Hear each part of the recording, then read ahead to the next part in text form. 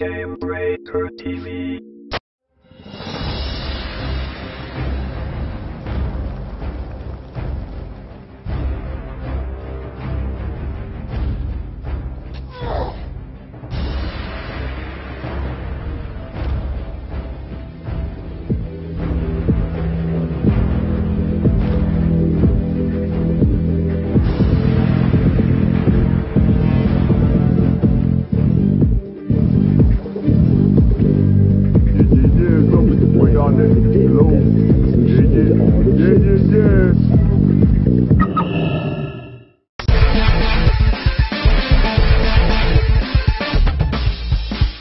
Yeah, it's up with your boy Darnell, and remember all that fun stuff you was doing last week?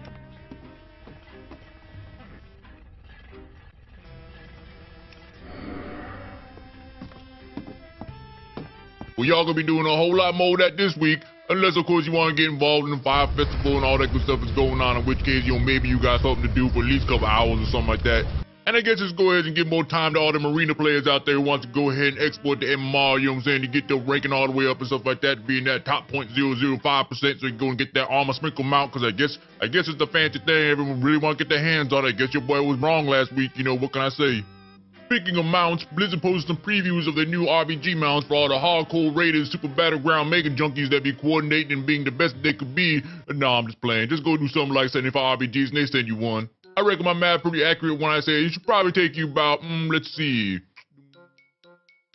about 33.3, repeating of course, hours of play, by which you will probably only dedicate maybe a handful of hours each week so you don't go over the weekly conquest cap. So I guess you could say probably about a month and a half. Also, upon further analyzation of these pictures, Blizzard seems pretty confident you'll be able to squeeze in enough time to get your brand new shiny gears from the Firelands raids no problem.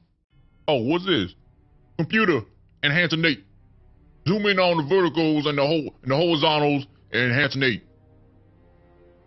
Well, look at this. I guess you're gonna have all this time for almost that new legendary too. Boy, that's nice to know that World of Casual Craft is gonna give us all these rewards for casually playing World of Warcraft 40 hours a week for the next 2 months if they're gonna start releasing content at a much faster pace.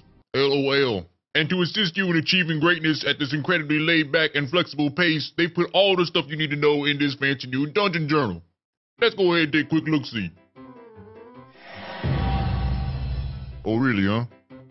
I guess they're just giving them away now, Damn, for real? Seems a little unnecessary, but alright.